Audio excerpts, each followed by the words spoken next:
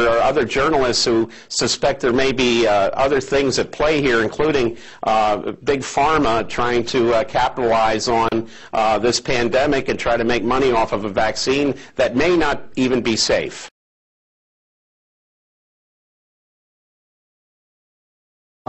It's a great time to be a high-producing cow. Posilac One Step, bovine somatotropin by Monsanto. The federal government basically rubber-stamped it before they put it on the marketplace. The longest test they did for human toxicity was 90 days on 30 rats. Posilac is the single most tested new product in history and is now available to you specifically so you can increase your profit potential. And then either Monsanto misreported the results to the FDA, or the FDA didn't bother to look in depth at Monsanto's own studies. The scientists within Health Canada looked very carefully at bovine growth hormone and came to very different conclusions than the Food and Drug Administration in the U.S. did. Monsanto's engineered growth hormone did not comply with safety requirements. It could be absorbed by the body and therefore did have implications for human health. Mysteriously, that conclusion was deleted from the final published version of their report. We have been pressured and coerced to pass drugs of questionable safety, including the RBST. I personally was very concerned that there's a very serious problem of secrecy, conspiracy, and things of that nature, and something needs to be done. They said in 1962, we're going to work toward total global implementation of Codex Alimentarius on December 31st, 2009. They were sort of guidelines. Now, Codex Alimentarius Commission is administered by the World Health Organization, WHO, and the FAO, the Food and Agriculture Organization. They fund Codex and they run it at the request of the UN. So they're mommy and daddy to Codex Alimentarius. In 1994, Codex, with no notice here in this country whatsoever, declared nutrients, put on your intellectual seatbelts, declared nutrients to be toxins. They're poisons.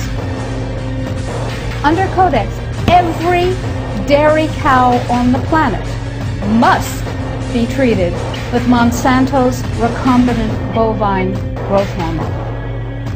Furthermore, under Codex, every animal used for food on the planet must be treated with subclinical antibiotics and must be treated with exogenous growth hormones. If you do the numbers in the WHO-FAO projections, the epidemiological projections, they estimate, not I, that just the vitamin and mineral guideline alone, when it goes into global implementation on December 31st, 2009, will result in a minimum of 3 billion, that's B, bad, big, billion deaths. All individuals have a natural right to their life and liberty, and we don't get these rights from our government, we get these rights from our Creator, we get them in a natural way. The only purpose of government is to protect those rights. Certainly one of the most important principles embodied in the U.S. Constitution is the recognition that individual rights come from God, and the purpose of government is to protect those rights. The United Nations recognizes no God above the UN. The United Nations therefore recognizes no impediments or restrictions on its power. A new world order, a civilization of love can be achieved. We have before us the opportunity to forge for ourselves and for future generations a new world order, a world where the rule of law, not the law of the jungle, governs the conduct of nations. When we are successful, and we will be, we have a real chance at this new world order, an order in which a credible United Nations can use its peacekeeping role to fulfill the promise and vision of the UN's founders. You can fill your roles and assume your responsibility, or you can effort to shoot down the hosts of God. When you take on the hosts of God and declare war against them, you have taken on a very, very substantial enemy.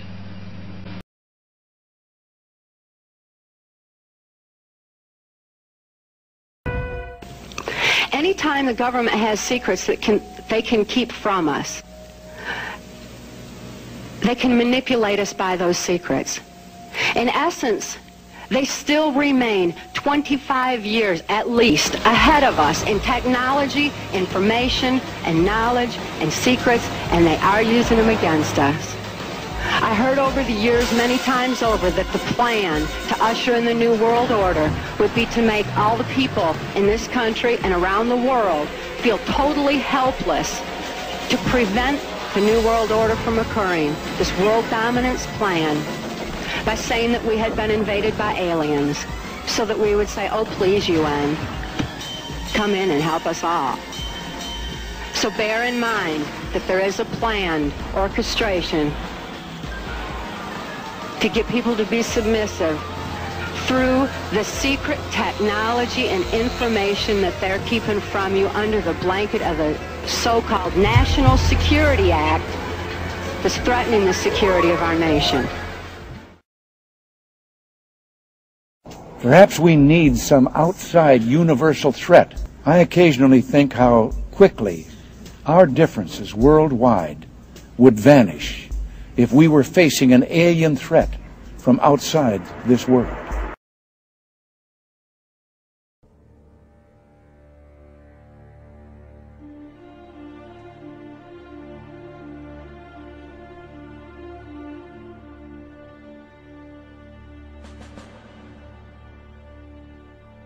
There is a strong case to be made that secret military technology offers a convincing explanation for many UFO stories.